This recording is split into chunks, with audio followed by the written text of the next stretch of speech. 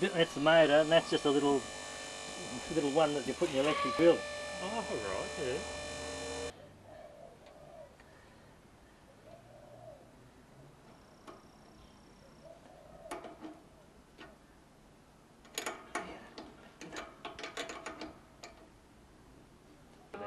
So I had to get rid of the shed.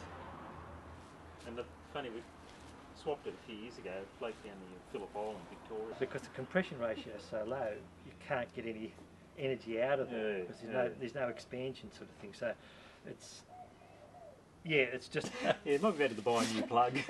might have to, but yeah, I normally run a fair gap in it because it will jump the gap without the compression. So that's the thing I found too. Like you can have trouble with the bike, and you take the plug out and sparks. You put it in, it won't.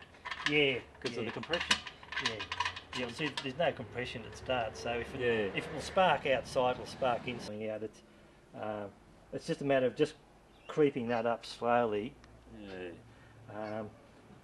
What I've got at the moment is I've got too much fuel going because the idle's set too high. That's why I was getting the flame. Normally I don't have flames there because the idling's set lower, so there's less fuel there to. So I've just got to cut it back a bit. The trouble was I bent this linkage here to try and increase the fuel flow, but I looked like I took it a bit too much, so I'll just have to ease that back a little bit there, and it should be right. It's just a matter of just trying to get the idle